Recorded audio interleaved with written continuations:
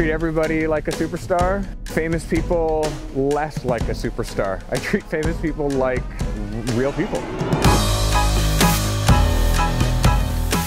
I started as a photographer, I would say professionally, when I was 20. My brother's a fine art painter, heavy influence on me, and I couldn't paint, so when I discovered the camera, it was really easy for me to express myself creatively.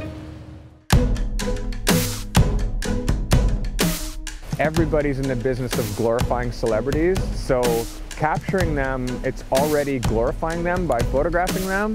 So if I can get them a little bit more understated, I feel like it brings up the real. In 1997, I shot Tom York from Radiohead, most important picture of my career.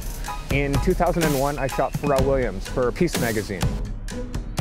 Again, very important picture. Colin Firth, a week before he won his Oscar, career moving pictures where that picture propels a whole new wave of clients, a whole new wave of people looking at my work. I think pivotal career-changing pictures are more important than favorite pictures, because they're all my favorites.